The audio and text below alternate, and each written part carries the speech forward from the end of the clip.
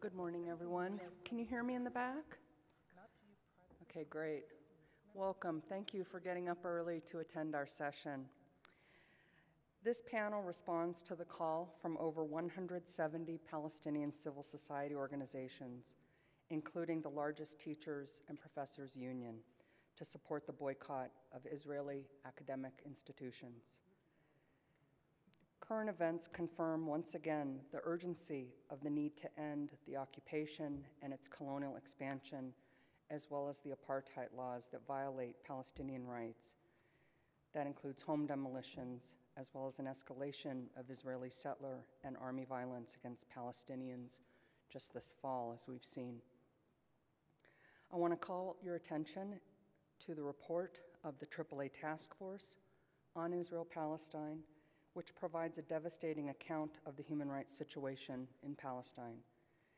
If you haven't taken a look at that, it's very accessible on the AAA website.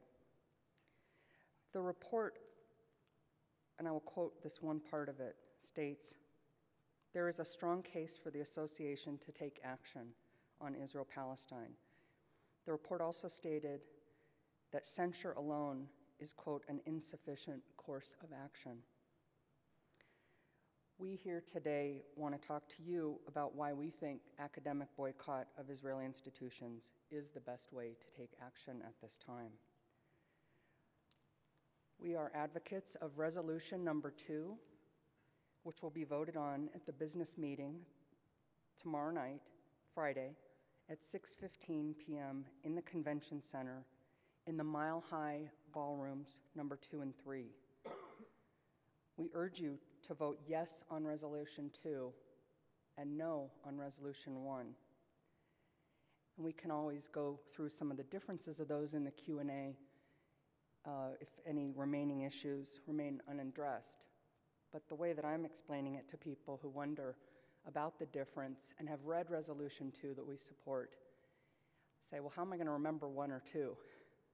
And so I'm going with the Cinephone. Ours goes further. So think of resolution number 2 as in TOO, 2. There are flyers in the back of the room with more information about our resolution, as well as frequently asked questions, a guideline, and highlights from the task force report. I want to note that the cameras that you see rolling now have been approved by the AAAS press policy. They're authorized recordings, and we ask that there be no unauthorized recordings. The AAAS press policy forbids them. I just want to have take another couple minutes here to highlight a few issues before I turn it over to Roberto, who will introduce our panelists. I have been very active in academic boycott, since the founding of the U.S. campaign for the academic and cultural boycott of Israel, which was founded in the midst of Operation Cast Lead in those weeks covering late 2008, early 2009.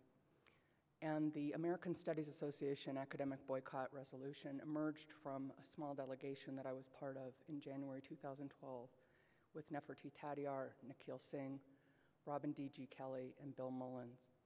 And it was a U.S. ACB delegation. Again, U.S. ACB is the U.S. campaign for the academic and cultural boycott of Israel.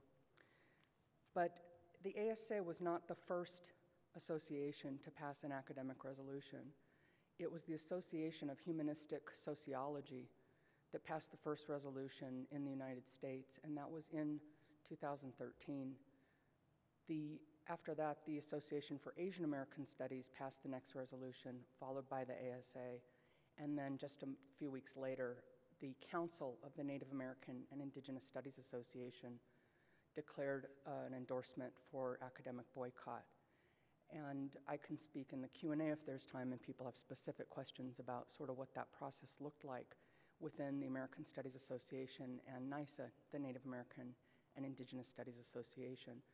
But one of the things that I want to highlight is that connection around a critique of U.S. imperialism in the region, as well as settler colonialism there and here, right? So not exceptionalizing American domination nor Israeli domination.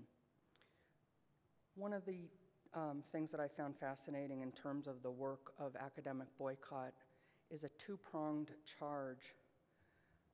One is that it violates the academic freedom of Israeli academics and that it's punitive.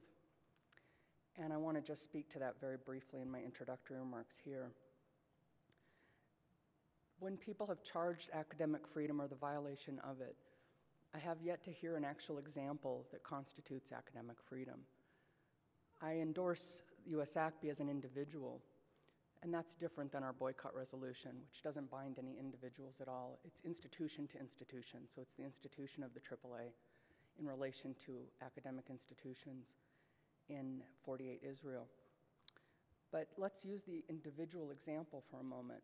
There's nothing to say that I couldn't or wouldn't co-edit a book or an article with a colleague at Ben-Gurion University or Tel Aviv University. I regularly have actual academic exchange and intellectual collaboration with scholars who do come to NISA and ASA. And so the idea that my withholding of my presence at those institutions as an individual scholar somehow constitutes a violation of their academic freedom, to me seems quite twisted. And then you couple that with the notion that it's punitive, and I think, wow, people are really feeling violated and punished if I don't go to Tel Aviv University and give a lecture on Hawaiian sovereignty? You know, I'd like to think I'm a good lecturer, but I don't want to think that that would, be really a hardship for someone if they didn't hear me give a talk. So, why do people see it as a form of punishment rather than a withholding? What if we frame this as an issue of consent, right? That I will withhold my presence in the institution. I don't consent to actually partaking in this in that way. And for that reason, I do see academic boycott as moving beyond merely symbolic politics. I think of it as important work of anti-normalization, even as it's grounded in normative international law. And I think anti-normalization is where it's at. And I think it's also important to recall, or for those of you who may be unfamiliar, to note that the BDS committee, the Palestinian Civil Society call for BDS, broadly for boycott, divestment, and sanctions, comes a year after the call for academic and cultural boycott. Academic and cultural boycott precedes the broader BDS call by 1 full year. And so if we're paying attention as anthropologists to what people on the ground, as people like to point out, on the ground, are asking the rest of the world to do, is to honor that academic and cultural boycott, and now as a broader part of BDS. Lastly, for now, I want to read something very brief. I received an email this morning at 6 a.m. as I was waking up making my hotel coffee. And I need to not identify the sender, but this is someone who is based in an Israeli academic institution, one of those subject to the call for boycott. They wrote, "I hope all is well with you.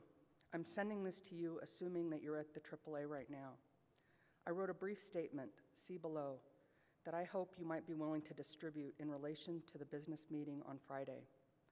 I want the statement to reach people who might not want to vote for the resolution that you're advancing." That's resolution number 2. "Since this action constitutes a violation of Israeli law on my part, I ask for strict confidentiality. If you decide to distribute or share it with others, it must be absolutely anonymous." And this is that statement that they wrote. "Some people are reluctant to support the academic boycott of Israeli universities because of the common belief that it might hurt progressive forces within these institutions, who should instead be strengthened so they could transform Israeli society from within. I am an Israeli academic closely familiar with progressives in Israeli academe. Time and again, in the face of systematic violations of Palestinian rights within the academy and beyond it, almost all progressive academics here have chosen to protect their own institutions rather than use their positions to reform these institutions and the wider Israeli society. Particularly in the context of Palestinian rights, Israeli progressivism functions more like a badge of honor than as commitment to action-oriented political stance. Thus, Israeli progressives should not be seen as victims of the academic boycott. Rather, they have much to gain from it because external pressure will encourage them to choose between loyalty to the state and substantial action for human rights. The defense of progressive Israelis, much like the charge of anti-Semitism, is used to stifle debate and perpetuate the status quo, and it should be recognized as such, end quote. Thank you. I'll turn it over to Roberto now, who will introduce our panelists.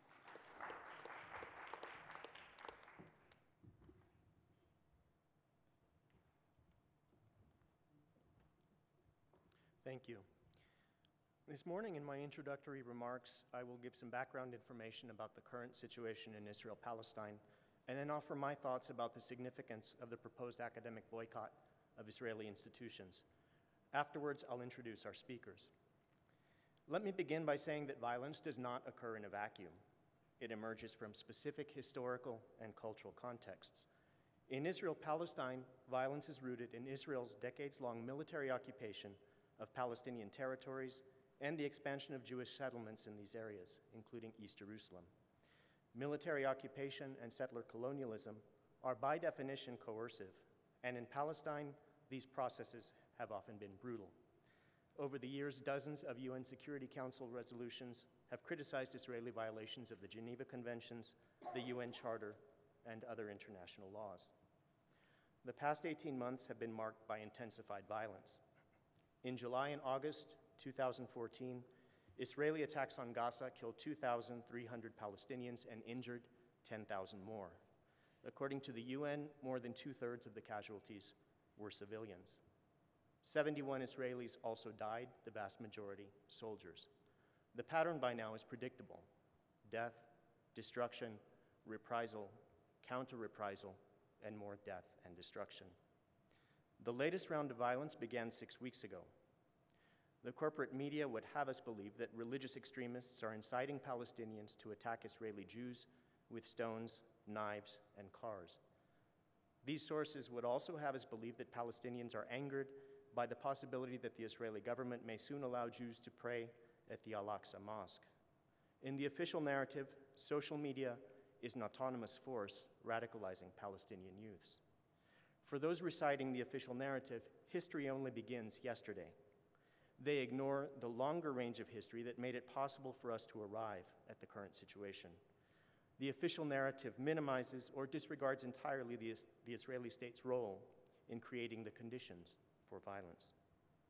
Netanyahu's government, like those before it, has claimed that it has the right to build homes for Israeli Jews anywhere it wants, including in East Jerusalem, and it has.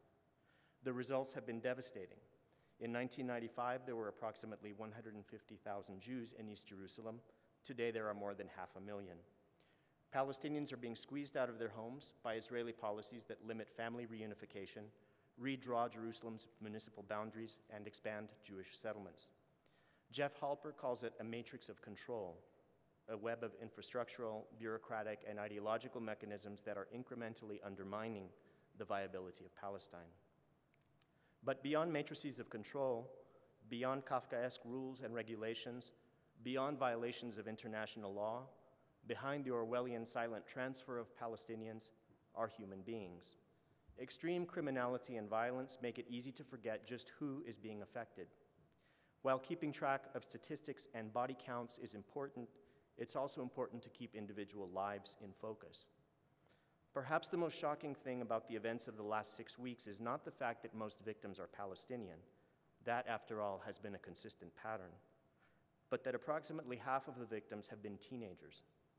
The last 6 weeks have been, among other things, a war on Palestinian youth.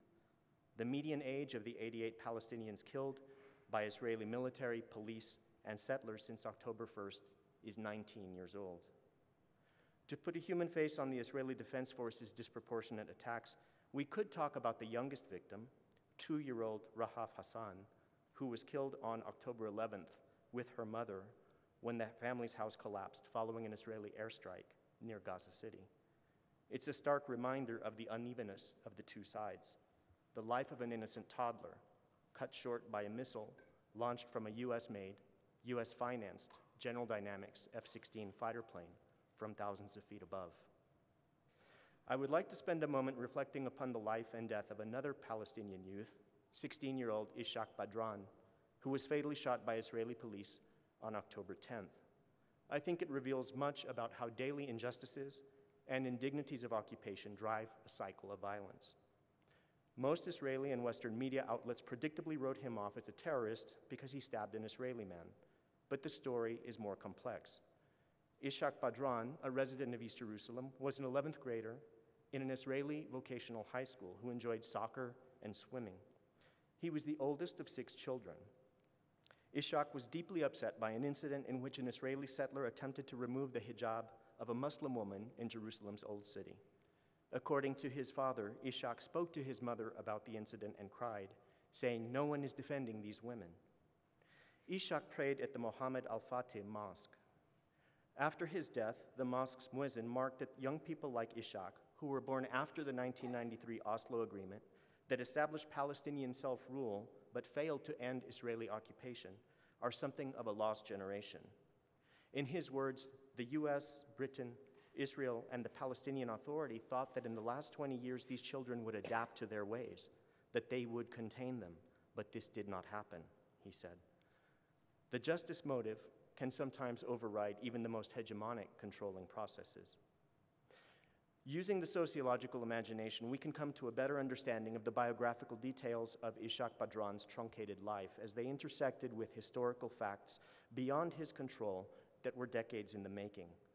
A half-century of military occupation, the slow-motion process of ethnic cleansing, institutionalized racism, and economic subjugation.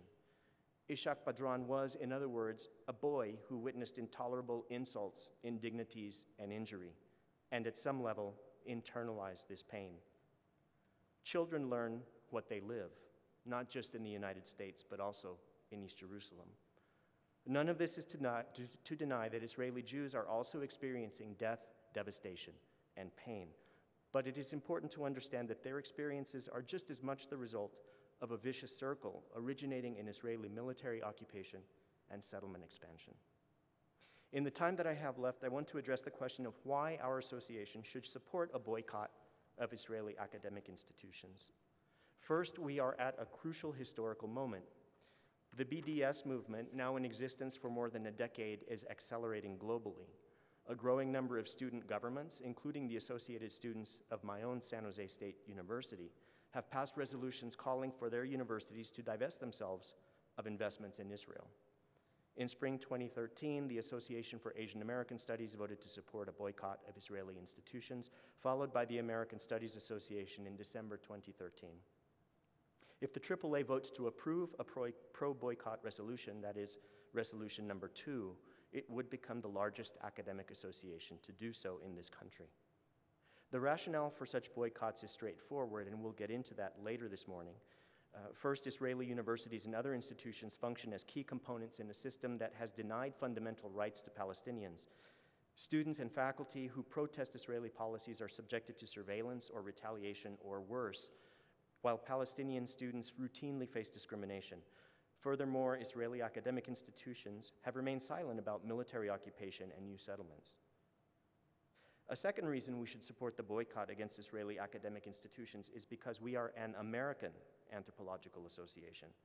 Most of our organization's members are US citizens and taxpayers, and our government has been deeply complicit. Since 1949, Israel has received more than $120 billion in foreign aid, far more than any other country. In the last fiscal year, Israel received more than $3 billion in US foreign military financing, and it has been widely reported that in his visit to the US earlier this month, Benjamin Netanyahu was seeking an increase to $5 billion annually.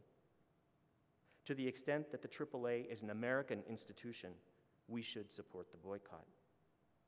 Finally, the boycott resolution is in keeping with the AAA's commitment to human rights. It is in this spirit that the AAA members passed a resolution condemning the Iraq War in 2006 and other resolutions since then. In 1999, the members of the association adopted the Declaration on Anthropology and Human Rights, which, among other things, states, quote, "As a professional organization of anthropologists, the AAA has long been and should continue to be concerned whenever human difference is made the basis for a denial of basic human rights. The AAA founds its approach on anthropological principles of respect for concrete human differences, working on a definition built on the Universal Declaration of Human Rights and other treaties which bring basic human rights within the parameters of international law and practice, end quote. As we engage in this roundtable discussion this morning, I hope that we can keep our association's commitment to human rights in mind. And now I would like to introduce our speakers this morning. First, we will have Nadia Abu El-Haj. Nadia Abu El-Haj is professor in the departments of anthropology at Barnard College and Columbia University, and co-director of the Center for Palestine Studies at Columbia. She is the author of 2 books, Facts on the Ground, Archaeological Practice and Territorial Self-Fashioning in Israeli Society, and The Genealogical Science, The Search for Jewish Origins and the Politics of Epistemology. She will speak about academic freedom as a way of setting up a framework for our discussion this morning. Lisa Rofel is our second speaker. She is professor of anthropology at the University of California, Santa Cruz. She is also director of the Center for Emerging Worlds. She has published and edited 5 books, including Other Modernities, Gendered Yearnings in China After Socialism, and Desiring China, Experiments in Neoliberalism, Sexuality, and Public Culture. She is currently working on a set of essays about rethinking Zionism, ethno-nationalism, and settler colonialism. Our third speaker will be David Lloyd. David Lloyd is Distinguished Professor of English at the University of California, Riverside, and a founding member of the U.S. Campaign for the Academic and Cultural Boycott of Israel. He has published several books, including most recently, Irish Culture and Colonial Modernity, The Transformation of Oral Space. He has also published many articles on Palestine-Israel, including In the Long Shadow of the Settler, on Israeli and U.S. colonialisms, co-written with Laura Pulido, and Settler Colonialism and the State of Exception, the Example of Israel-Palestine. And with that, I will turn the microphone over to Nadia Abu El-Haj.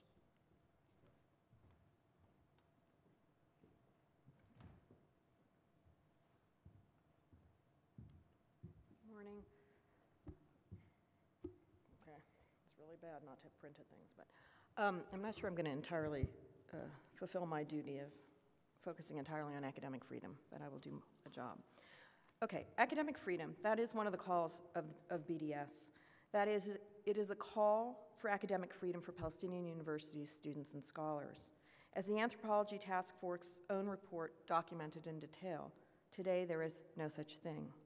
Universities are raided on a regular basis, students arrested on campus, permits and visas denied, to Gazan students wanting to study in the West Bank, to foreign scholars wanting to come to teach at Palestinian universities, and to Palestinian scholars and students who wish to go abroad. There are material reasons why BDS has taken up or put the academy as one central node in its struggle. The effects of destroying education are long-term. But I would also not underestimate its symbolic value. At the end of apartheid, various critics went back and revisited the question of the academic boycott and argued that research itself went along largely unaffected. By implication, the academic boycott was, as people referred to it, merely symbolic. As anthropologists, however, we know well that the symbolic does not carry the weight of the mirror. It too has powerful material effects. So I thought I would begin today by recalling the anti-apartheid struggle and what the parameters of their call for academic and cultural boycott was. So the ANC had already started calling for a boycott of South African institutions and its economy in 1958. It was a long time before that movement took global hold, especially in the US. But once it did, it became a powerful tool against the apartheid regime. So what were the demands of the cultural and academic boycott? I will not re-rehearse all of them here, but I want to point to some key ones that are very different than the demands put forward by BDS. And I focus on those because so much of the argument against the boycott here at the AAA as well as elsewhere seems to either misunderstand the call or to deliberately misrepresent it.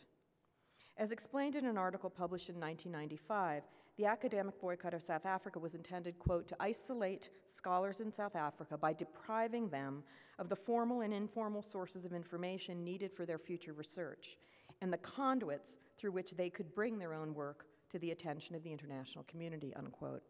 So how was that to be achieved? Not Not only did the boycott ask that international scholars not travel to South African academic institutions, and yes, that is a key call of BDS, but they also called for the following. First, that international scholars and institutions do not invite South African scholars abroad. Second, that they refuse to publish South African manuscripts in journals and publishing houses, etc. Third, that they refuse to collaborate with South African scholars on research. Fourth, that international conferences such as this one bar South African scholars from attending. And fifth, that institutions abroad refuse to recognize South African degrees. As I know from a dear friend who was involved in the South African struggle, exceptions for specific individuals were at times made on the basis of effectively a political litmus test, but they were made as exceptions and only under the authority of the ANC. Now let us be clear, those are demands that make no distinction whatsoever between individual scholars and their scholarship and the institutions in which they work. Palestine's BDS has made a very different choice. We can and do invite Israeli scholars abroad. While we are asked not to publish in Israeli journals or publishing houses, Israelis will not be blocked from publishing their scholarship here. Research collaboration can continue, and BDS has not even demanded that Israeli scholars refuse to use funds from their own institutions or government. In other words, there is no demand here that Israeli scholars boycott their own universities, only that they respect the call for others to do so. In effect, this is a boycott call that is bent over backwards as far as it possibly can to protect the academic freedom and the scholarship of Israeli scholars. And let's be clear, it is bent over backwards to protect the academic freedom of scholars who already have it, in a reality when Palestinian scholars do not. So where do we go from here? In other words, how might we want to think about the disagreement between those of us calling upon the AAA to sign on to the boycott and those of us here at the AAA who have proposed an alternative? I want to leave you with a few thoughts. And they are thoughts that reach not just to political choices we face, but to ethical ones. The alternative being proposed to the AAA puts forth what its authors see as a more constructive alternative to a boycott, although I personally think it is just more of the status quo. But it strikes me that neither my opinion nor theirs is really the point.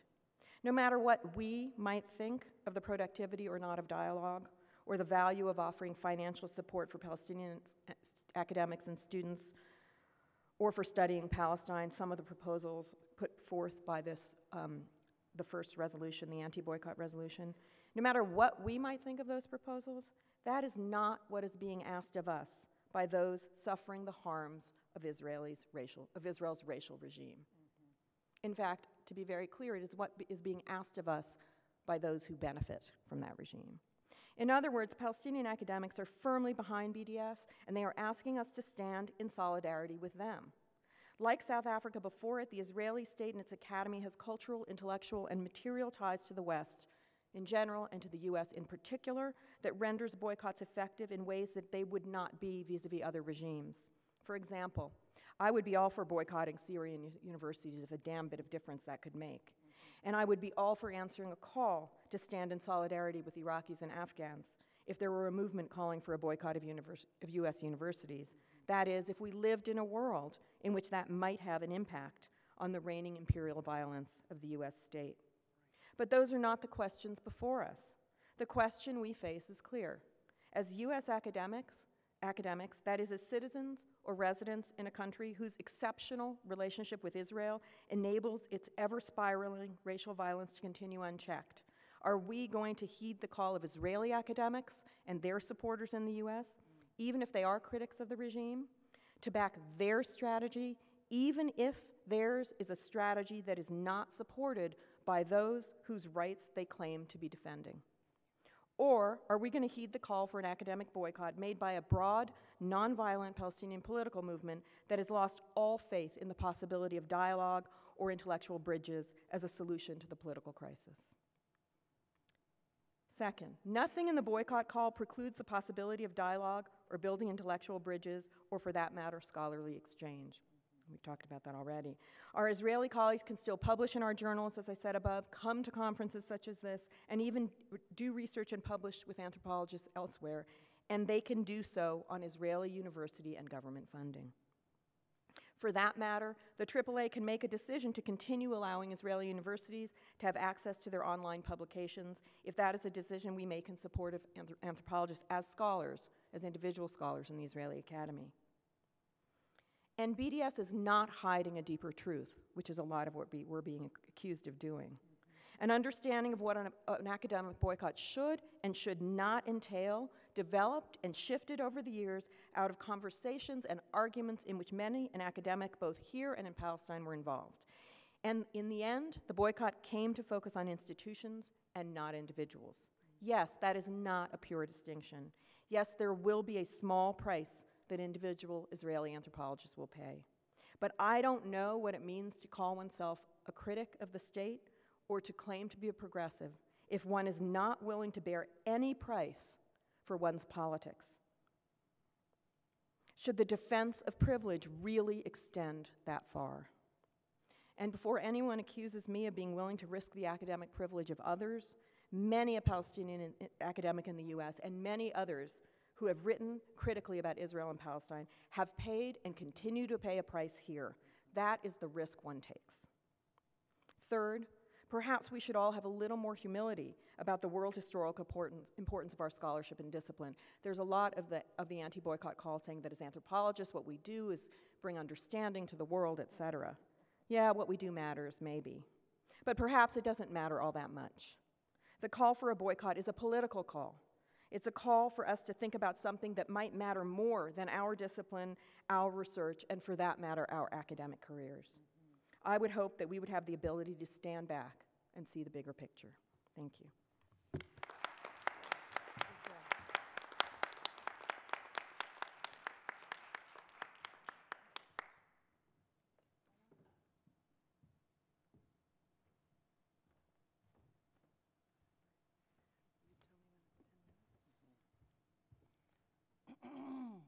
Oh, this is it. Oh. Okay. I am sick and tired of the accusation of anti-Semitism against those of us who support the boycott campaign. And I want to speak to that accusation. I support this boycott as a Jew, as someone who grew up as an Orthodox religious Jew, and as someone who was taught by my socialist Orthodox rabbi that Judaism stands for social justice. It's my passionate support of this boycott comes from my belief that Judaism now stands, at least as represented by Israel, stands for the opposite. And it's my support for boycott is my call to Judaism to live up to its promise of social justice, that's what we stand for. It's taken me a long time to get to this position. I grew up as an ardent supporter of Israel no matter what. We all had that position, what I call Israel no matter what it does. We were taught that all these Arabs, we were not allowed to call them Palestinians. We didn't even use that term. All these Arabs were terrorists. We were taught that they were just Arabs and could go to any of the other Arab countries. Why do they need Palestine? Which was in itself a perverted admission that Israel was taking their land. We were taught that they hated Jews and that this was just part of a long line of anti-Jewish racism that ran all the way from the expulsion from Spain in 1492 all the way to the present, one long line of anti-Semitism. So it's taken me a long time to unlearn those ideological messages and to learn what actually is the truth of what's going on in the ground with the Israeli occupation. And I have to say, it's really personally extremely painful for me. As a Jew, to change the way you think about Israel as an American Jew is not like deciding to vote Republican instead of Democrat. It's really about pulling your insides out and rethinking what you thought you were and what you think is going on there. We were taught to identify so closely with Israel in all ways that we conducted our lives as Jews in the United States. And it's been a long unlearning process for me And I feel really strongly that we need, as Jews, to support the boycott, certainly as American citizens and certainly as anthropologists. I cannot abide by what this Israeli occupation has led to. The task force report on the incredible, what they called petty bureaucratic cruelty in the ways that the Israeli government restricts Palestinian academic freedom is very eloquent, very eloquent. Even books are hard to get a hold of, let alone the fact in 2014, Israel took advantage of bombing Gaza to bomb 141 schools, some of them in the West Bank. They've closed Birzeit University for a total of 9 years over the past 15 years. Not to mention what they do to Palestinian students in Israeli universities. All of this, in my view, is unconscionable, unconscionable. We cannot live with this any longer. Part of the charge of anti-Semitism has to do with the idea that why are we picking on Israel? So that's a common refrain. Why are we picking on Israel? I've thought long and hard about that objection. And I feel that there are several answers to that. But the main one is when people say, why are you picking on Israel? They already assume we're talking about a land for Jews only and completely erasing the presence of Palestinians in that question. This is an internal call for boycott, internal to the Israeli occupation. There's no part of Palestine, really, that's not under Israeli occupation, let alone Palestinians living within the 67 borders. This is an internal call. So when you say, why pick on Israel, I want to turn the question around. Those who object to why pick on Israel need to defend the fact that they want to continue a regime of racial hierarchy that spawns racial violence, a regime in which Jews have special rights that others do not have. I want to hear a defense of that regime. Recently, at a conference at UCLA, Sari Makdisi said that he feels much more comfortable being in conversation with Israeli Jews who are quite willing to admit what's going on the ground, but still support a Jewish state. That they're much more honest than a lot of American Jews who hear no evil, see no evil, speak no evil. That we live in an ideological bubble in which we refuse to recognize what is actually going on the ground. Once you recognize what is actually going on the ground, if you then want to support a Jewish state that is a democracy for Jews only, that's a racial hierarchy, then that's a position you take. But this is not about picking on Israel. This is actually the fact that because of US support, we have been unable to criticize Israel, unable to make anything happen, and that's why we have come to this boycott. This is a grassroots, ground-up, international campaign to finally make Israel recognize full Palestinian rights, both within the 67 borders, outside, but within the occupation, and the right of refugees to return. This is a grassroots campaign mainly because of the role the US government has played in supporting whatever it is that Israel does, under the name of dialogue since the Oslo Accords. Dialogue has been that way of maintaining the status quo. Recently, as some of you know, I do research in China. Israel has been becoming very close, the Israeli government, to the Chinese government. They've been selling them a lot of weapons. So I have been trying to start a conversation in China to let them know about this boycott campaign. So I had a small meeting with a few of my intellectual friends who were on the left in China recently to discuss how I could start this conversation going in China, just to let people know what is actually going on here, which is not getting reported in the Chinese press. And one of those people then interviewed me and wanted to publish that interview. But another person who is on the left in China, then after I left after I left China and came back to the United States, told her not to do that and that they can't discuss the boycott issue in China. And so now we're thinking of other ways to do this. But what was so eerie about that is that it really echoes what's going on in Israel. So they have criminalized speech about boycott. So I found the resonance with China completely telling and eerie. So I support the boycott. I've come to this position over many years, and I think it's really clear to all of us that this is the only way to really put international nonviolent pressure on Israel to end its violation of Palestinian human rights. Thank you.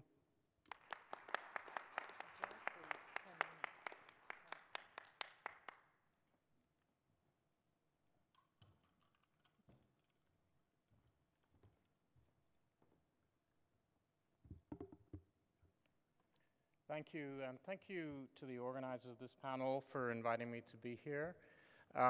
Particularly, thank you to those members of AAA who have moved this boycott resolution in the way that you have. We are moving a similar resolution through the Modern Language Association right now, and I can tell you that we are leaping to emulate your example and the extraordinary cogency with which you proceeded. It's almost to the day 6 years and 2 further violent incursions since Israel's Operation Cast Lead rained the firepower of one of the world's most advanced military forces on the open-air prison of Gaza. Then some 1,400 Palestinians, mostly civilians, were killed in that act of collective punishment, and at least 23 educational institutions were destroyed or severely damaged. In response to this extraordinarily disproportionate offensive, the US Congress passed a Senate resolution in support of Israel that was a tissue of mendacity and half-truths. Only 4 very courageous representatives dissented. In the summer of 2014, after a campaign that killed 2,400 Gazan residents, none dissented. Appalled at the brutality of Cast Lead, and observing the utter closure of the political sphere to any serious criticism of Israel's policies and practices, a number of US academics concluded that it was time to endorse the Palestinian call for the boycott of Israeli academic and cultural institutions, and invited their colleagues to do likewise. As you heard, Keolani was part of that organizing commencement. Where the political process is blocked by money, power, or influence, we have no option but to activate a civil society movement to educate and change the discourse. The divestment movement did that in the 1980s when the Reagan administration was committed to what it called constructive engagement with South Africa.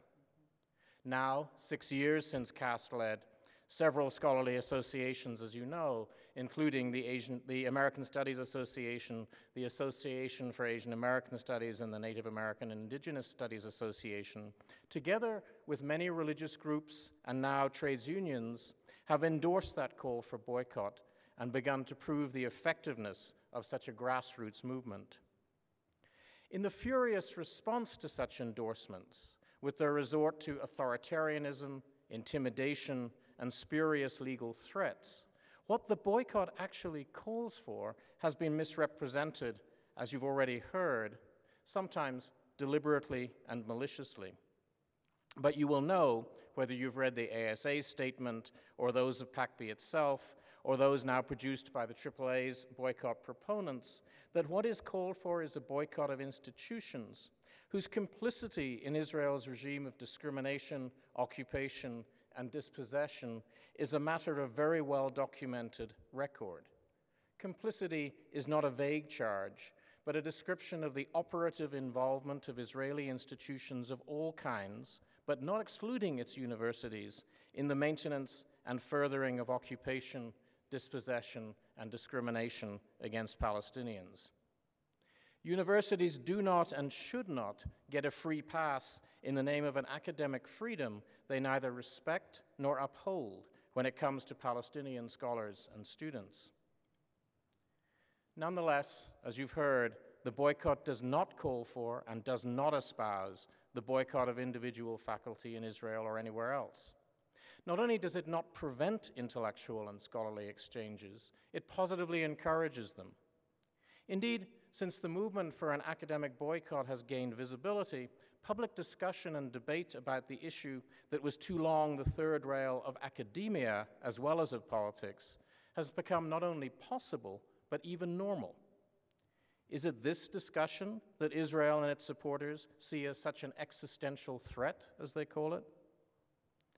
In the short time that I have, I don't wish to defend the boycott movement, a nonviolent, human rights-based movement for freedom, equality, and justice, one that opposes a regime of exceptional and systemic inequity, exclusion, dispossession, and brazen colonial expansion, needs no defense. But I do want to say what I think this movement actually represents. The call for BDS, issued by the overwhelming majority of Palestinian civil society movements in 2005, takes seriously the fundamental moral and political principle that rights cannot be doled out in full to some and only partially to the others, whether on the basis of ethnicity, religion, or any other ascription of identity. Accordingly, BDS seeks the recognition of the human and civil rights of all Palestinians, those in the occupied and blockaded West Bank and Gaza, those within Israel, and those in exile in the diaspora. The furious outcry that insists that to turn to the time-honored strategy of boycott infringes on the academic freedoms of Israeli scholars serves to disguise what should be the glaring outrage that the freedoms of Palestinians, and not only their academic freedoms, are daily violated to maintain the privileges of one ethno-religious group. More insidiously, on account of this simple and surely unexceptional demand to be considered fully human and therefore deserving of rights, BDS has been accused of covertly intending the destruction of the State of Israel with all the connotations of genocide or expulsion that that phrase more or less openly invokes. But if a state cannot exist without the denial of those rights, as even liberal Zionists now admit, then surely it is for that state to justify itself and not for the movement that pursues those rights to do so. But it's no secret that what BDS seeks is no more and no less than Israel's transformation. It asks Israel actually to be what it pretends to be, a normal democracy, a state of and for all its people, and a state that respects its obligations under international law and human rights norms. It does not ask anyone to leave or to accept less than equal rights. It asks only that Jewish citizens of Israel be willing to live on equal terms with non-Jewish citizens, with the Palestinian citizens of that state, whether Muslim, Christian, or secular, and to live in a land that belongs to all its citizens, free of legalized racial discrimination. That would be real belonging rather than colonial settlement. This is an invitation, not a threat. It's an invitation to Israelis, and indeed to all people, to realize the emancipatory potential embedded in every struggle for justice and in every act of local or international solidarity with those struggles. It's an invitation to free oneself from the painful contradiction of advocating democracy and defending and supporting oppression. It's an invitation to step out of the meshes of a colonial Zionist project that has become a nightmare, ever more rigid and repressive, and to embrace the possibilities and the risks that true democracy entails. It is, for all of us, an invitation to bring home the lessons of the Palestinian struggle for the right to education, freedom, and justice, and to fight for those here also. Settler colonialism is a system of differential privilege. We should recall that for any peace process to begin, white South Africans had to stand down from their exclusionary racial privileges. In Northern Ireland, too, Protestants had to relinquish their monopoly on rule in order for peace processes to begin. Some have called these the costs of peacemaking. Perhaps it would be better to think of them as the gifts peace brings to those willing to contemplate cohabitation in a just society based on real equality. Furthermore, in my experience over the last few years, to receive that gift has already been an intellectual as well as a political lesson. Over and over again, working in and with the boycott movement has confirmed something that one already knew, if only as a supposition. Activism is not only the extension of thinking into the world, but the reciprocal transformation of our thought by an active engagement with that world. A movement like BDS that is growing and adapting even in the face of increasingly ugly efforts to repress it and all it stands for, obliges invention and creativity. It becomes, as I have witnessed again and again, and I'm witnessing once more here at AAA, the crucible for new thinking about ends and outcomes, possibilities and potentialities. Unlike Zionism, BDS is not becoming ossified and rigid, but continues to reach beyond itself, to critique its own suppositions, to imagine what it could be, not only for Palestinians, but for all of us to live otherwise. Such, for me, is the full meaning of the boycott. Thank you.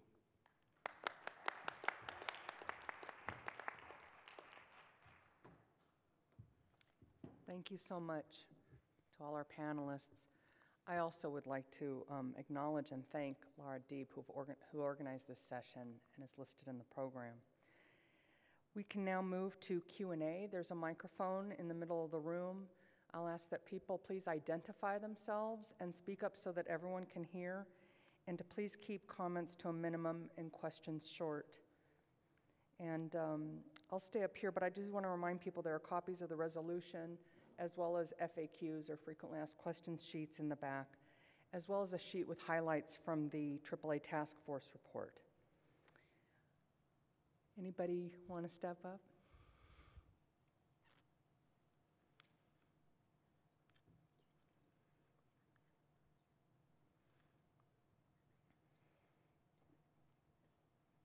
My name is Mark Westmoreland. I'm at Leiden University. Say again, sorry, your name? Mark Westmoreland, Leiden University. I'm an advocate for resolution number 2, but when I speak with certain friends who are not, one of the questions I get is, or the comments, is that this will have no effect. That, and even maybe playing off a little bit of what Professor Al-Haj said, as anthropologists, do we really make a difference?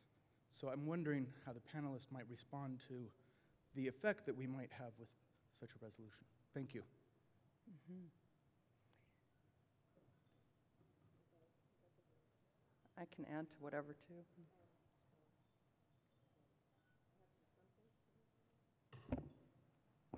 There you go. Hello, is it on? Oh.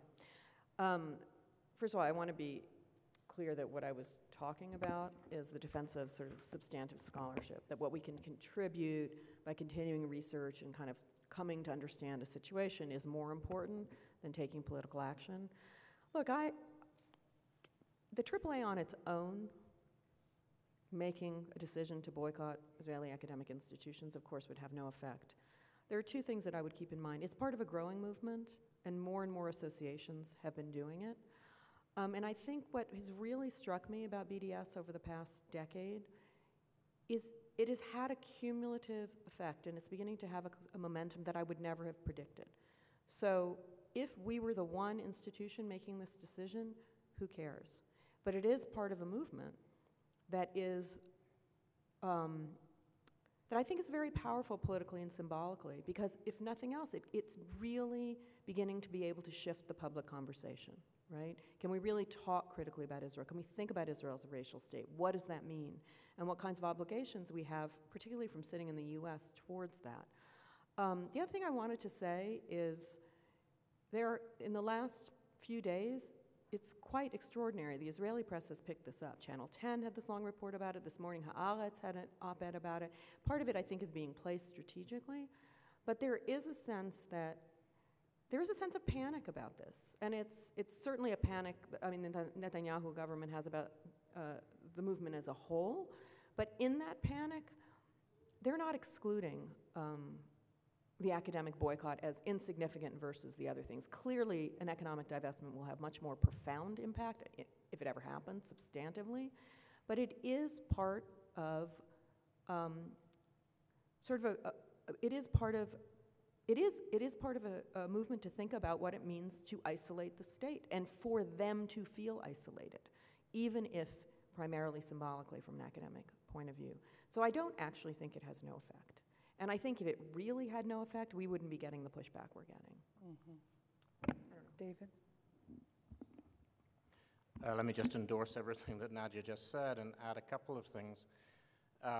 Starting with what she last said, you can measure the effect of any movement by the amount of coercion that is directed at it in order to silence it. The Israeli government, and not just American Zionist organizations, have targeted BDS.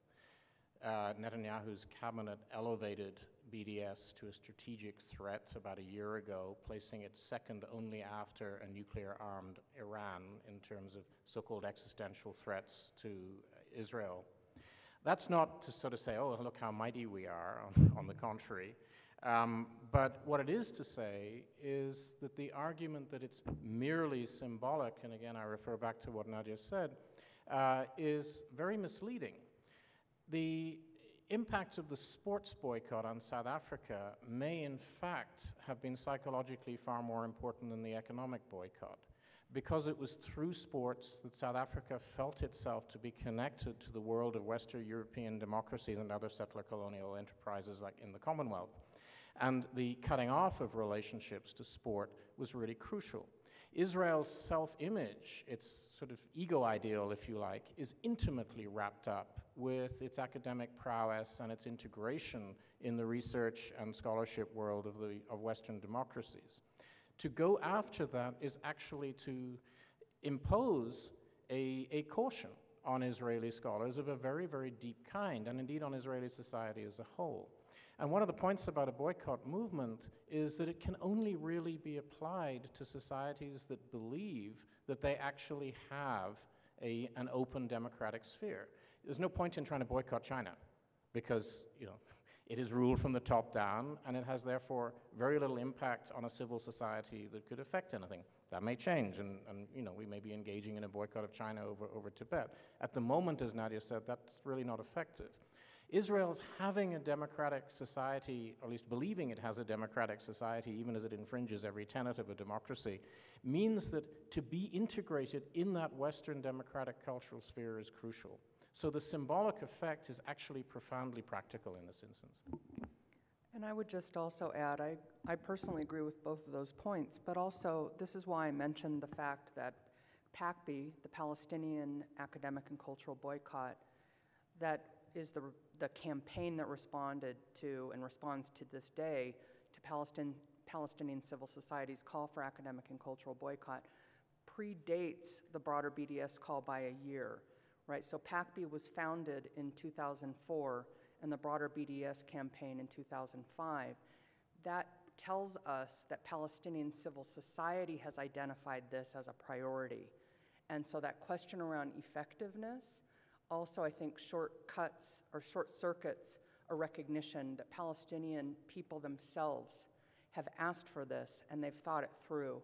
And so, in a sense, who are we to say what's effective or not? And I do agree with the issue around the charge of merely symbolic is really just kind of a joke at this point. If you looked at even just the backlash against the American Studies Association, you've got Netanyahu's legal response. You also had 3 different states trying to move immediately in their legislatures to produce punitive, right? Who's really doing the punishing, right? Who's really breaching academic freedom? But the punitive piece is really intense, and that's a response. But I think the effectiveness, again, who's looking at whose authority in this to identify what they think actually needs to happen on the ground. Other questions? And people can line up. That's fine if you want to come up. I see people back there. Hi, I'm Les Field from the University of New Mexico, and I want to thank the panel. I think this is an amazing panel. I'm a supporter of BDS, but I think the panel did an extraordinary job of making the case in a much more profound and much more thoroughgoing and really thought-provoking manner for all sorts of aspects of BDS and the challenges to it. And so in that light, I want to ask this question. And I'm also a person raised on the borderline between conservative and Orthodox Judaism, and really appreciated Dr. Rofel's remarks about what that takes to challenge that and how that process takes place. And so I guess what I'm asking about is a process in Spanish we call concientización, consciousness raising, whether the panel could share with us in their conversations with other people who react to BDS negatively or who are supporters of Israel, what have been that moments of consciousness raising? What have you experienced those moments when people have changed their minds and how that has worked? For me, it was my work in Latin America, starting in Nicaragua in the late 1970s, and seeing the effects of Israeli foreign policy in Latin America and the alignment between Israel and the right-wing regimes in Argentina, in Guatemala, Nicaragua, etc. That's what brought me to a different level of consciousness about Israel and brought me to Palestine, really. And so I'm wondering if the panel could share with us moments in their interactions with other people of consciousness raising and how that worked. Thank you. Thank you.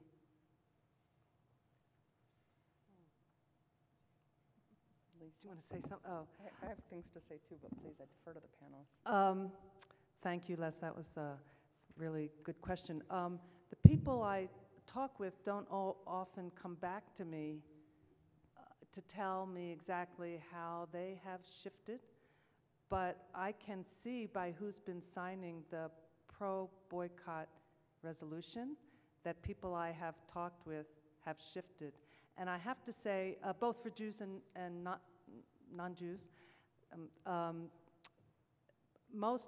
lot of people were not paying attention, and for a long time, unless you actively sought out information about the Israeli occupation, there was not a lot of reporting, and so I can't thank enough the Anthropology Association's task force for doing a thorough reporting about the effects of the occupation.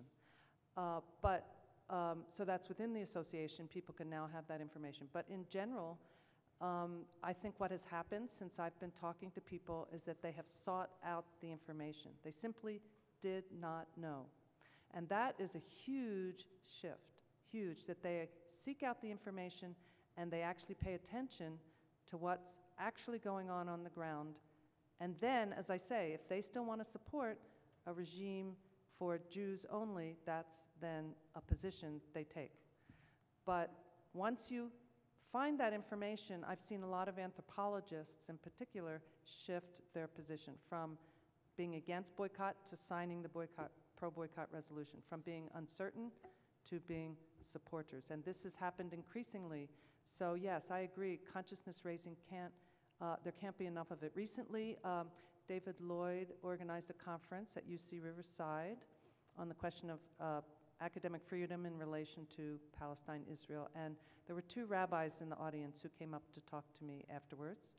And the shift that I see among that group is that they want to try to recover the liberal Jewish position within the United States, which I find really interesting, and that's symbolized by J Street.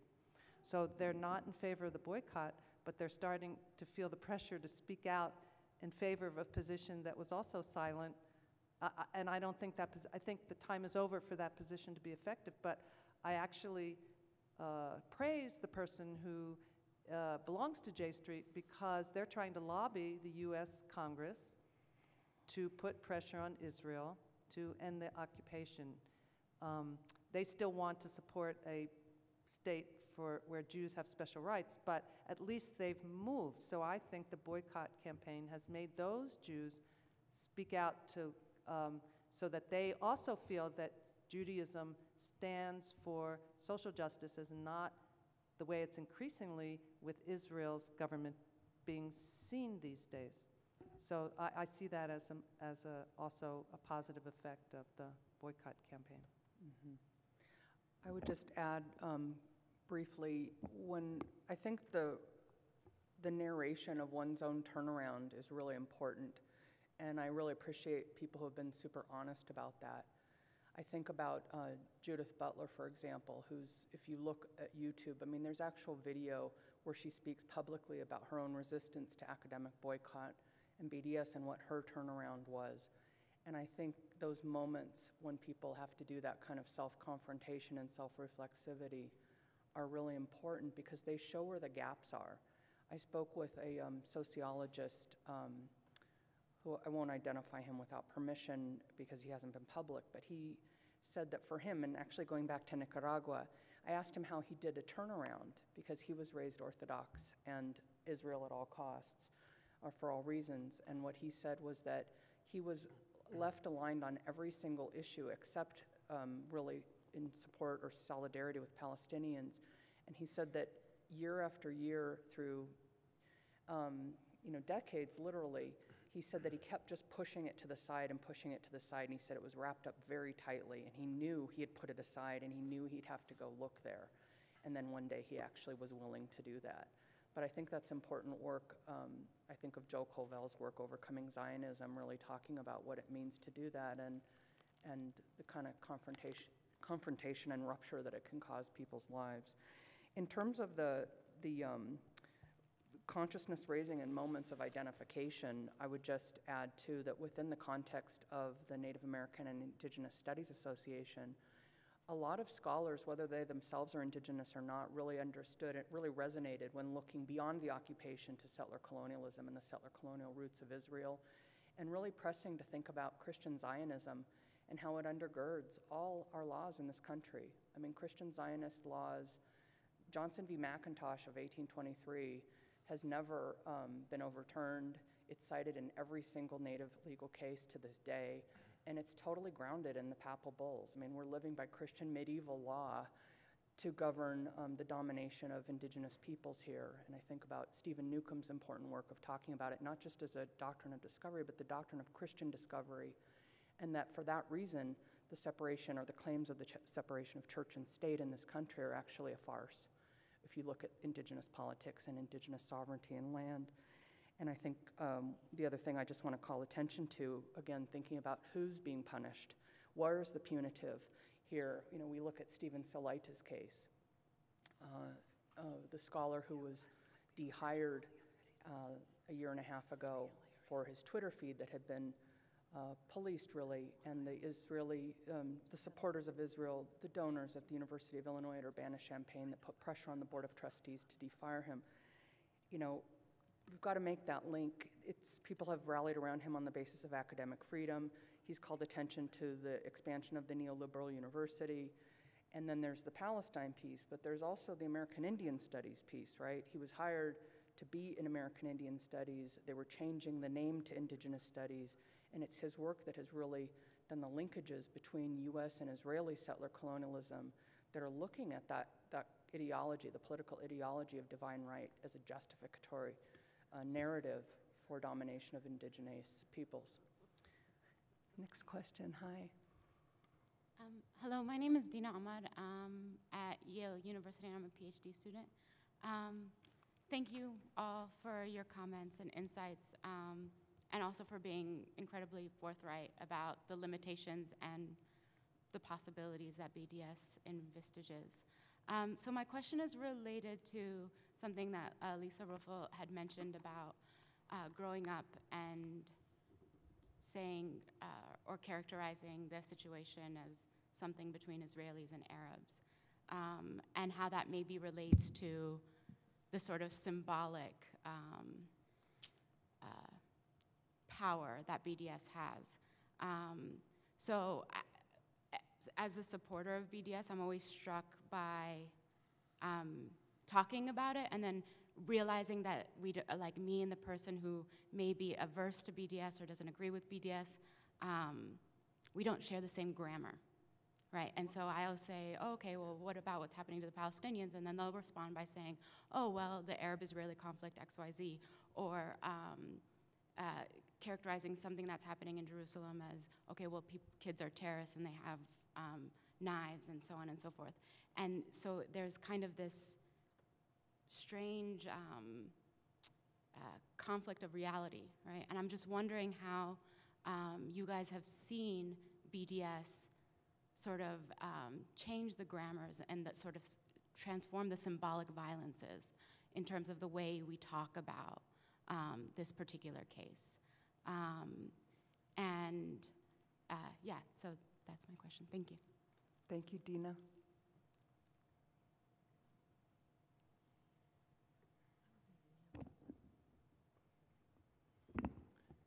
You pose an interesting and a difficult question.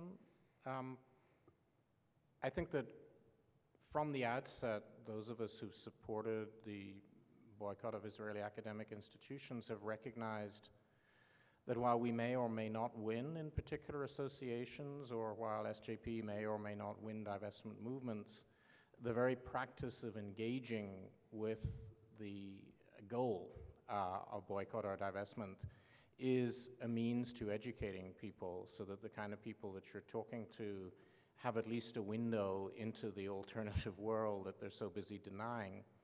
It is also the case that there are people with whom one can have no dialogue. And sometimes they call that dialogue because they're not willing to recognize that the condition of dialogue is to stand off from the privileges that protect you from hearing the other person. But even there's some hope, ironically, because what is actually happening when people close off from dialogue is that they are following the logic of oppressive thinking and of oppressive practice, which is that as you get challenged, you have nowhere to go if you are not willing to stand off from that privilege, but into greater and greater rigidity and greater violence. So that in fact what we're seeing now in Israel and among Israel's supporters in this country is a greater and greater rigidity, which is not the sign of their power, but actually the sign of their weakness. So that retrenchment into not hearing is actually the sign of the end days, if you get what I mean. And so there will be occasions when we simply can't engage in dialogue. They will just want to shut us up, or they will just want to shut their eyes and their ears. But that means, in fact, that they are being pushed away from a position in which they have completely dominated reality and are actually being forced to confront for once what it actually looks like from the other side. I think in my experience that most people, as they begin to have to confront an uncomfortable reality, resist and hate it.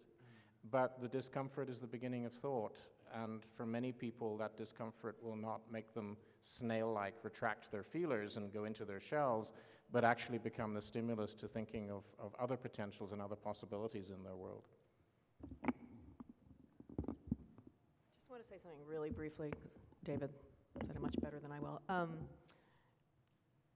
want to say one thing and then just point you to a report that came out recently.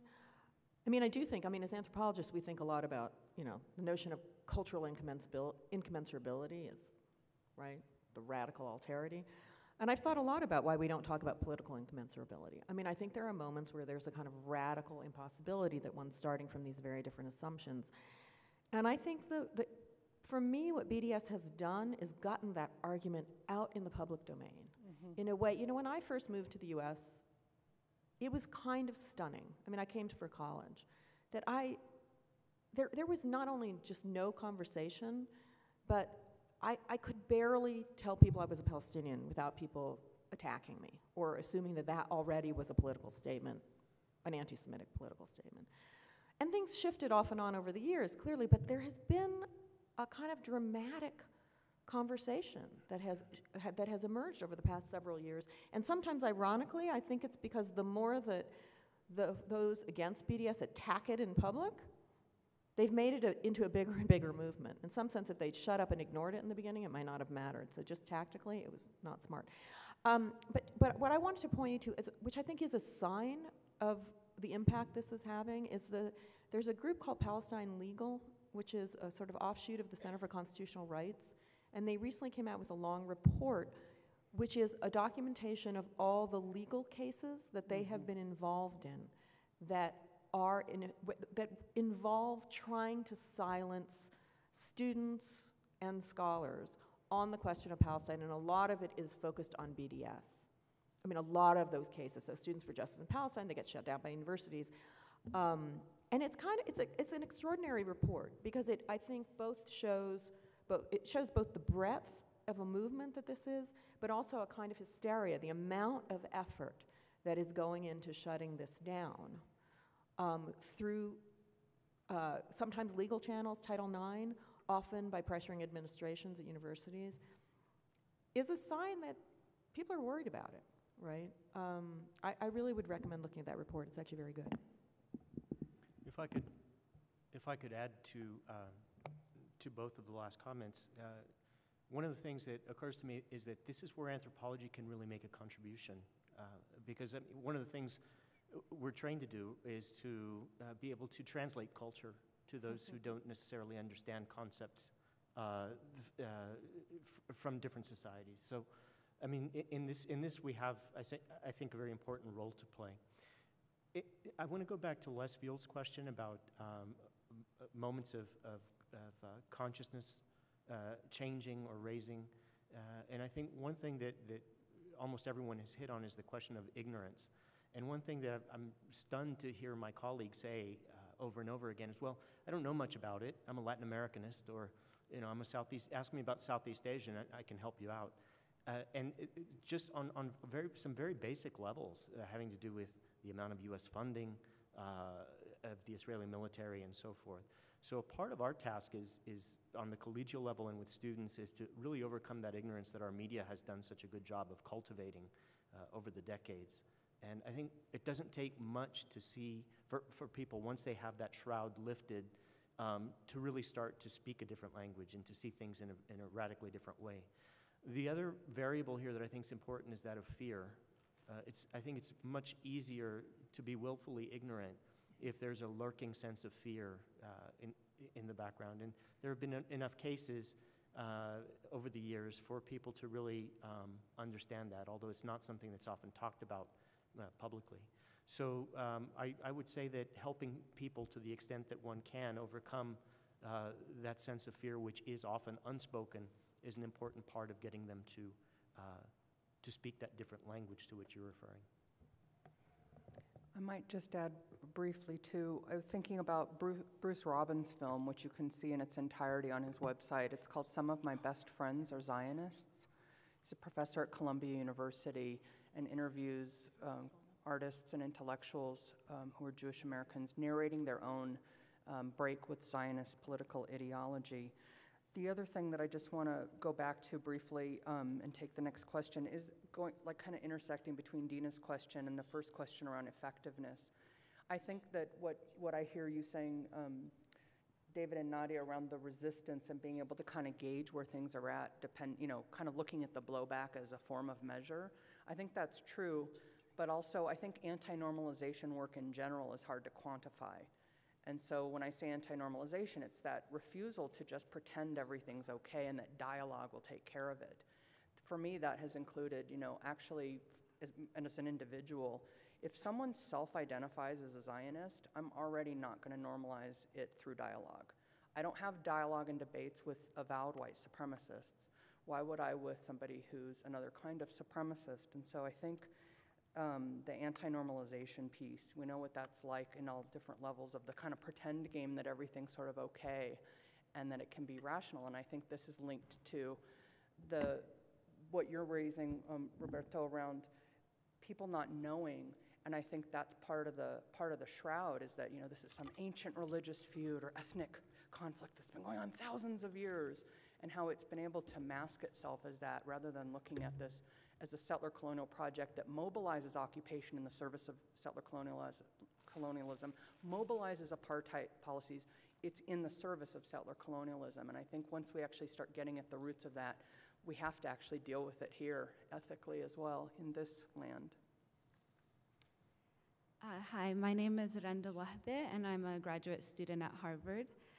Thank you so much for your presentation. I wanted to ask if you could elaborate a little bit about Palestinian scholars who are housed in Israeli academic institutions and how the AAA boycott and academic boycott in general can actually support their academic freedom. Thank you. Okay, so that's always the thing pulled out of the bag.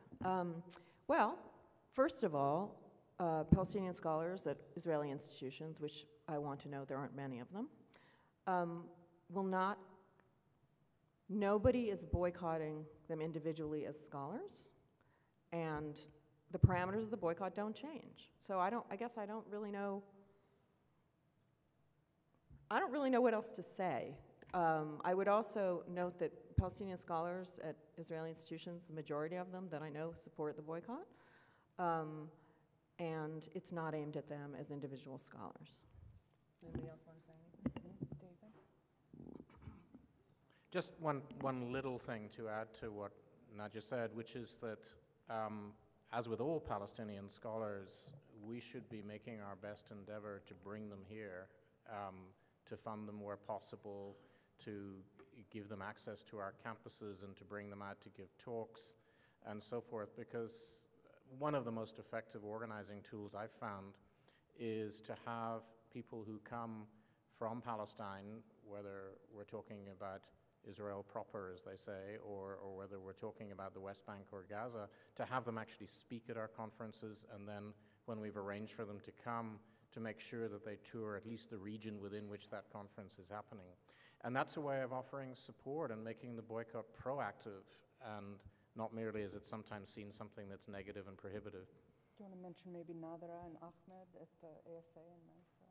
Oh, yeah, I mean, for example, we've had at the ASA since 2009, actually, Omar Barghouti, Lisa Taraki, Nadra Shahu-Kevorkian, Ahmed Saadi, who's at Ben Gurion. So that, you know, that was actually over 5 years how we organized for the boycott resolution. I think for those of you who are concerned about Palestinian scholars in Israel, I would encourage you to lobby the Israeli government to decriminalize speech about boycott. Mm-hmm. That would help Palestinian scholars in Israel. For those of you concerned about Palestinian scholars in Israel, I would urge you to urge Israeli academic institutions to hire more than not even 2% of tenured academics are Palestinian, whereas they're 20% of the population within the 67 borders. I would urge you to lobby those academic institutions to hire more Palestinian scholars. For those of you who are concerned about Palestinian scholars' academic freedom in Israel, I would urge you to lobby Israeli academic institutions to not criminalize their Palestinian students' speech about the Nakba. For those of you who are concerned about Palestinian scholars' academic freedom in Israeli academic institutions, I would urge you to urge Jewish Israeli scholars to start citing their work. One thing I'll add, when I went on the US ACB delegation in January 2012 that I mentioned in my introductory remarks, we were primarily in East Jerusalem and the West Bank, with the exception of a day trip to Haifa to meet with Palestinian scholars at Mada al-Karmal, which is the only institution in 48 that doesn't receive, the only higher education institute, it's a research institute that doesn't receive a cent of Israeli government funding. And the five of us, we were hosted by Majid Shihadeh, who co-organized the delegation, and he's a professor. He holds Israeli citizenship as a Palestinian from 48, but teaches at Berzit. He said, you know, you're going to be sitting around the board table with scholars who are Palestinian who teach in these institutions that you're advocating boycott for. And we were, and it was really kind of a switch, because up until that point, most of us were board members at that point, or some became board members afterward, those of us on the delegation, and had been challenged around why do you support this, and had to answer to our role within US ACB. But here we were being asked by Palestinian academics at the institution subject to the boycott. And, you know, they definitely put us on alert. We were on the defensive, and we had to kind of answer to their questions. But as the discussion wrapped around, one of the concerns that they actually came to, and this is about a dozen scholars, which might represent just about everybody in 48 in terms of how few Palestinian scholars there are, they actually said that one of the things that they were worried about in terms of the call, you know, the three prongs, the tenets of international law that BDS and PACB call into, you know, it's a principled stance, and I say it's grounded in normative international law, to abide by international law, whether it's around stopping the further colonization of lands, the question of deoccupation, the question of equality, and apartheid laws, and then the question of the right of return, all citing international law. And one of the things that came out of that long discussion was that they worried that it actually reified the existence of Israel. So they had a very radical critique, and they insisted that we go beyond, people use deoccupation as a shorthand, even though BDS deals with way more than just occupation, but really wanted to get at the settler colonial roots of that project. So their critique was actually quite radical in wondering of, calling Israel into question to abide by international law, might it reify the actual state of Israel? Next question. Hi, my name's Susan Kahn. Thank you for your presentations. I think I may be the first person to not be for the boycott resolution to speak here today. I'm an American Jew. I wasn't brainwashed by my Hebrew school because I never went to Hebrew school. But this is, and there's so much to say, right? But this is a point that I'm really curious about and hoping that the panelists can respond to. As an American, forget as an American Jew, as an American where my government, in my name, has committed so many atrocities all around the world and been responsible for so many innocent people's deaths just in the last 15 years in the so-called wars on terror. Sitting in an American university with all of the benefits and privileges that come with that, I don't know how I can't start at home first, right? So if boycotting Israeli universities is going to help bring an end to, I'm not blind to the fact, and I'm not acknowledging, and I've spent time in the region, that there are horrible, oppressive, unjust things that are going on a daily basis, and people suffering on a daily basis in ways I really can't imagine, because I have a pretty good life in America. But how can we not start at home?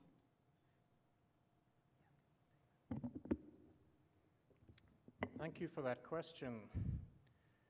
I find it a slightly strange question because it assumes that working for the boycott of Israeli academic institutions is all that all of us do.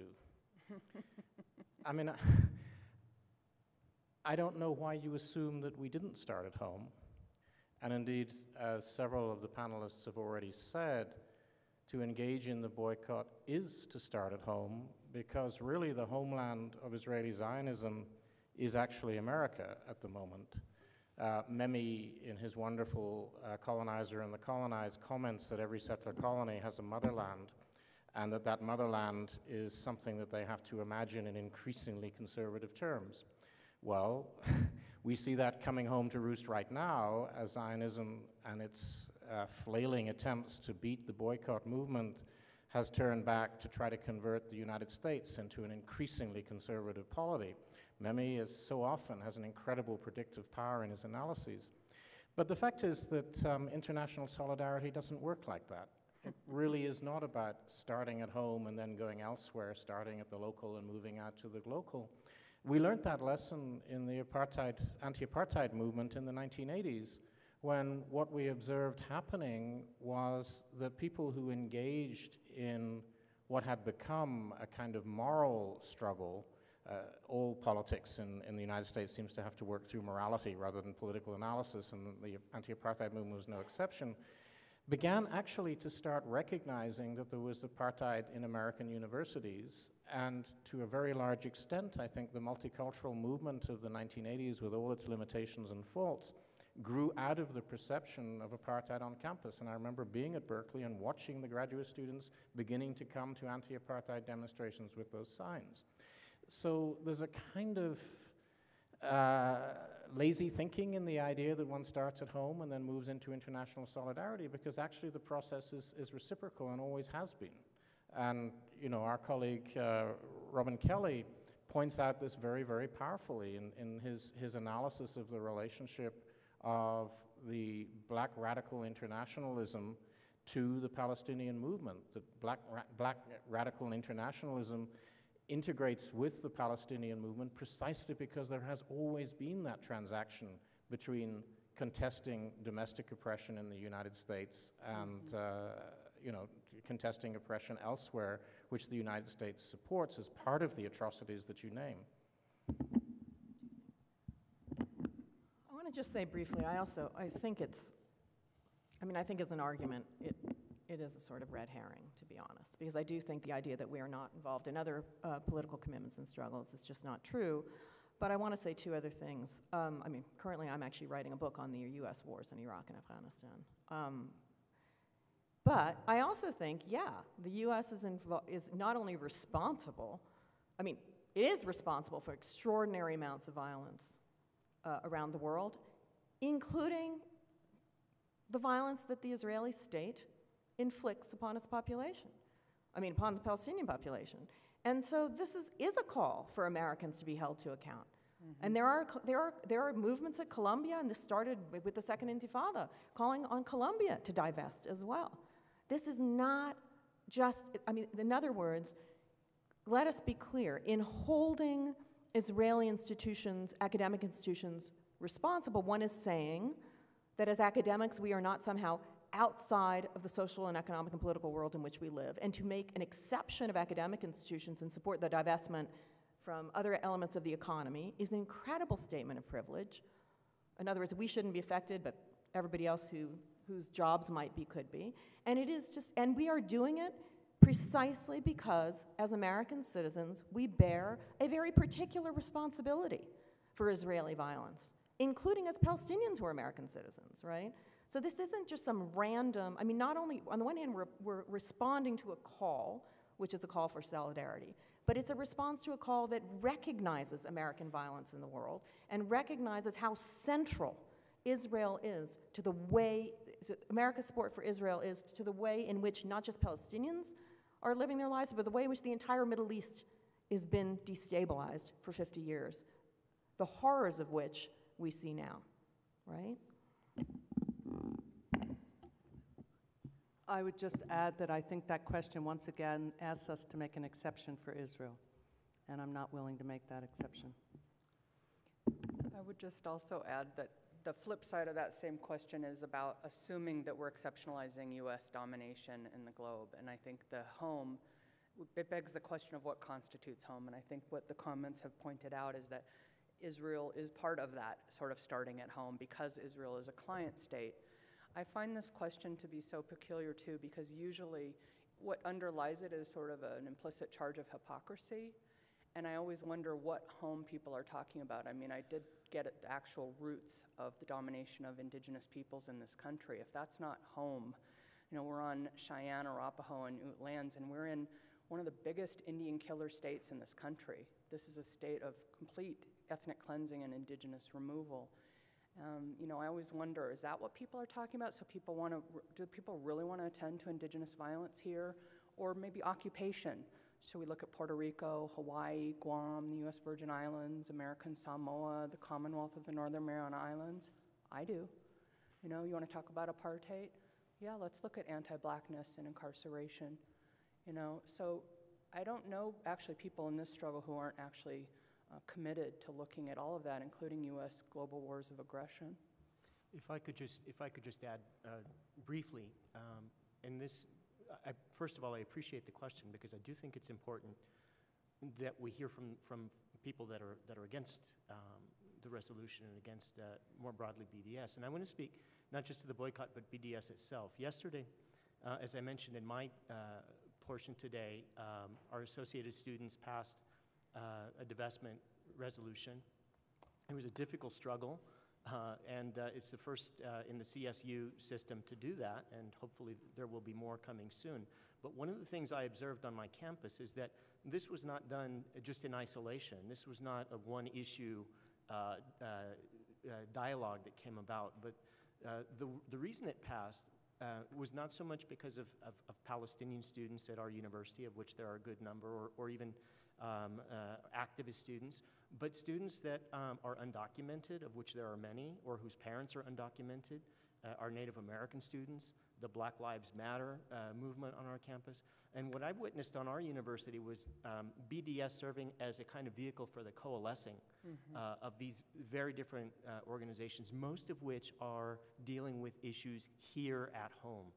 So BDS, I agree with the other speakers, the other comments that were made. We're deeply complicit in what's been happening in Israel, from military support on down the line. But if you look at what's happening on the ground with the mobilization around this movement, it really is bringing home a lot of the issues, and this is the way organizations get built up. If you think about historically about coalition building in this country and others, it's when people who normally are divided by issues, divided among different issues, start speaking with one another and coalescing and making things happen one step at a time. That's like at Wesleyan, divestment politics have been linked with prison divestment and fossil fuel divestment. So there's a three-pronged campaign, and that's the students making those connections, epistemologically and politically. Thank you, Chair. And thank you, panelists, for your interesting interventions. I particularly appreciate the personal testimonies that we heard. Can you speak up, please? Yes, I'm Dan Rabinowitz from Tel Aviv University. There's a lot of what has been said here I concur with. The analysis of the situation in Israel and Palestine, I join them here. I identify with Lisa's point about how the anti-Semitism argument is completely irrelevant. And also the singling out of Israel. I don't think that it's interesting intellectually or in any way contributes to this debate. I also agree about the point that BDS has propelled the debate and awareness of Israel-Palestine in a very positive way. It's the leap of faith and logic into the boycott that I want to question here. And I will only make here only a minor point, not really a major one, but one that I think is worth thinking about. And that speaks to something the panelists said about, more than one of the panelists said about the distinction between individuals and institutions. I'm wearing a badge, and all of us are, which carries my name and the name of my university. This is our tag. This is part of our identity, not only in this conference, but generally. It is how we present ourselves and how others perceive us. The promotion procedure and the credibility of our universities seep into our personal careers and vice versa. We build our universities in that way. So by boycotting our institutions, we are also creating a personal affront. It's part of our identity. I'm saying it in an emotional way. I'm feeling it right now. And I take the point that this is not about our humble careers and lives, but I just wanted to note it and to say that this is one of the ways we have to complicate some of the tenets of the boycott is this distinction between the individual and the institution. My question to the panelists, my precise question is coming in a moment. I just wanted to say just one more thing about this, the need to decriminalize speech about boycott. It's unnecessary because speaking about the boycott is not a criminal offense in Israel. It was legislated in 2011 as a civil offense, making it very easy for an institution or a person to sue another but they have to show that they had financial damage from it. So nobody is sued, and it's not effective, but it's not a criminal offense. My question to the panelists, especially since we're over time, so if you could get to your question. At 1:45 in this room, there will be a panel that would be presenting another point of view. Are any of you planning to attend it? Thank you. It is a violation of Israel law. I don't believe anybody said it was criminal, right? I did say decriminalize. Decriminalize. Yes, right. well, You could technically say it's not a criminal offense. I do understand what you're saying, but it has silenced speech. And we've had that report. Wait, excuse me, excuse me. We're at 9:50. The session is over time. We're not in a place right now where we're cross-talking. We're going to hear from the panelists who want to respond to this question, and then we'll adjourn. And for those of you that need to slip out now to get to another session, I want to remind you that Resolution 2, which we urge you to vote yes on, will be presented tomorrow night at the business meeting at 6:15 in the Convention Center Mile High Ballrooms, number 2 and 3. Panelists? So I'm not really answering the question of am I going to that panel, because I'm actually on another thing I have to be at. But I want to say one thing about, I mean, as I said in my comments, and I don't know if you were here, clearly there's no way to completely draw the line between institutions and individuals. BDS has done as many backward somersaults as it can to not do what South Africa did. And yes, there will be a small price to be paid, and I think anybody who's progressive, an Israeli Jew who claims to be progressive, should be willing to pay a small price. The question of personal identification with one's university, I don't identify that way with my university. And it just strikes me that if you are that personally identified with your university, that this is somehow like personally an assault on you, that's something you might need to struggle with. I don't think that's the problem of, I don't think that's our problem calling with a boycott. That's a matter of really thinking more critically about your identification with your university. Thank you, Nada. I'm not sure that many of us on this panel identify deeply with our institutions.